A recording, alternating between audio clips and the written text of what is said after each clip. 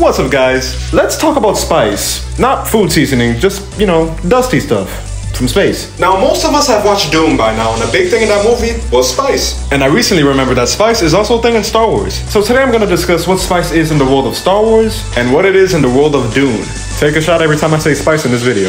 Now for Star Wars, to avoid any confusion, I'm gonna start with the canon lore first. Now spice here is a type of forbidden substance or substances that is in high demand throughout the galaxy. Why is it forbidden, you may ask? Because it's used for that good shit. Spice can be found on planets like Kessel, Ryloth, and Naboo. And when it is found and mined out, slaves then turn it into a narcotic so that it can be sold. There's many different variants of spice like Ryle, Carcinin, Andris, Glitterstim, and Sinsana spice. That last one sounds real. I can't really talk about these variants because there's little to no info on them, but I can touch upon Ryle because it has recreational and scientific uses, and Paulston spice, which is so outlawed that if you just had a little bit, you'd get life in prison. Now let's fast forward a bit and talk about the Pike Syndicate. When Jabba the Hutt passed, his territory was promised to these guys, and they wanted to use Tatooine to expand their spice trading business. But the bounty hunter known as Boba Fett wasn't having it. He whipped it out, did what he does best, and now the spice trading business, as far as we know, is no more. Now in the Star Wars Expanded Universe, or Legends, spice in its origin and how it's used isn't really that different. But there are some things that happened here that didn't happen in canon. The Galactic Empire had control of the circulation of it. When it was found out that some spices could be produced synthetically without the use of natural materials, a lot of organizations went with it, like the Hutts. Lando bought out the spice mines of planet Kessel. But then everything changed when the Yuzong Vong War happened. That is a cool ass name for a war. Because of this war, the spice market was destroyed. However, unlike the canon timeline, it didn't stay destroyed forever. It went back up many years later. And fun little fact, the spice in the 1965 novel of Dune was a heavy influence on the spice in Star Wars.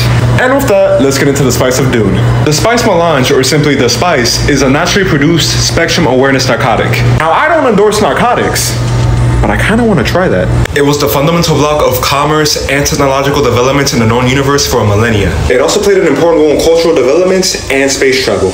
It was needed to guide ships safely through fold space, which is a dimension that allows ships to move faster than the speed of light. The spice originates on the planet Arrakis, and there's a bit of a process to how it's created. I know it looks like I'm in a booty hole, but stick with me. Sand trouts, which are the babies of sandworms, would poop into the desert, it would mix in with water, and it would form a pre-spice mass. And with the planet's extreme heat, the mass would explode. Sandworms die, sand trouts are released, rinse and repeat. Now, it's not hard to believe, but this stuff is valuable. In the days of the Corino Empire, if you had a briefcase of spice, you could buy a whole planet. So you don't have to be Frieza and start conquering planets left and right. All you really needed was some special cinnamon. Now let's get into what would happen if someone wanted to consume spice. For starters, their sensory perception might open up. Some individuals may even get the ability known as prescience, which allows them to see into the past, present, and future. Your life expectancy may also be tripled, and you may also get addicted. But if someone were to consume enough of this stuff, you would then get the eyes of a bat.